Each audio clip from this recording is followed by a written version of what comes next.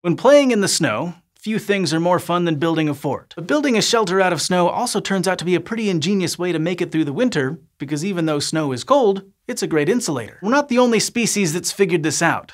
A tiny bat that lives in Asia has also mastered the art of making snow caves. The Usurian tube-nosed bat is native to Korea, Japan, and parts of Russia. Adults max out at about 8 grams, less than the weight of 2 American nickels, and like most bats, they're nocturnal insect eaters. During the warmer months, these bats spend their days holed up in dead leaves or tree cavities. During winter, the region where they live turns cold and snowy, and in response, they dig out little bat-sized snow dens to hibernate in. The dens are pretty similar to the snow caves you might have excavated as a kid, and while keeping warm in one seems counterintuitive because, like, snow is cold, it's actually a pretty good idea. See, a lot of air gets trapped between snowflakes as they pile up. Freshly fallen snow is as much as 95% air. That air can't move around, so it doesn't transfer heat well, making piles of snow excellent insulators. So researchers think that Usurian tube-nosed bats dig out little cavities, curl up, and go into torpor, a state in which they drop their body temperature and slow down their metabolism to reduce energy use. At around 0 degrees Celsius, the snow isn't exactly warm inside,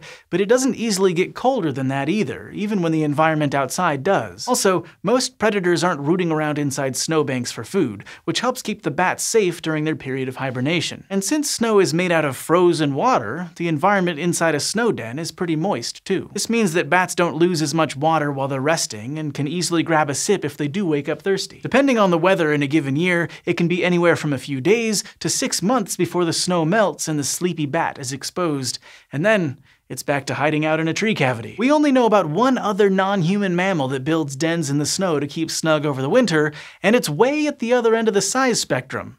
The polar bear. But maybe other species do something similar and it's just that no one has noticed yet. In fact, it was luck that we learned about these snow dens. The researchers who described the behavior just happened to hear about some bats found in the snow and decided to investigate. Just goes to show you can learn a lot by following your curiosity. And on that note, this episode is brought to you by everyone who supports SciShow, including you. From viewers to channel members to patrons, we wouldn't be able to do all of this without you and your curiosity. So thank you. If you want to watch one more episode after this, we recommend our episode about what the first animal ever might have looked like.